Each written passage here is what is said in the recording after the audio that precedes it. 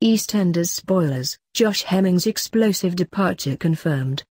Grab those tissues, we're about to lose some serious Albert Square eye candy. Eyre, who plays Josh Hemmings in the soap, has confirmed that he's filmed his final EastEnders scenes. EastEnders spoilers revealed late last year that Josh might swap the East End for a new life in Scotland. The businessman bagged a new job opportunity in Glasgow and he hoped to take his girlfriend Lauren Branning, Jacqueline Jossa, with him to start fresh. Sadly, Lauren plummeting off of the Queen Vic roof on Christmas Day kind of stopped the plan in its tracks. We know that Lauren's exit is imminent now she's recovered, but will they take off together? Eddie confirmed that his time on Albert Square was up in a post to his 17,100 followers.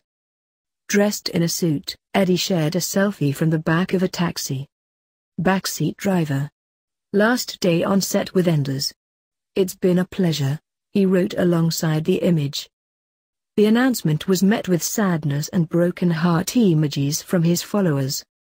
Josh mysteriously arrived in Walford in 2017 and his true identity was eventually revealed. The EastEnders hunk was the son of evil James Wilmot Brown, who had plotted to take down the entire square and gentrify the area.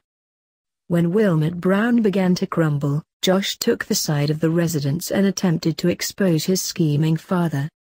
He also stuck around to nurse Lauren following her near-fatal fall that killed her younger sister Abby Branning, Lorna Fitzgerald.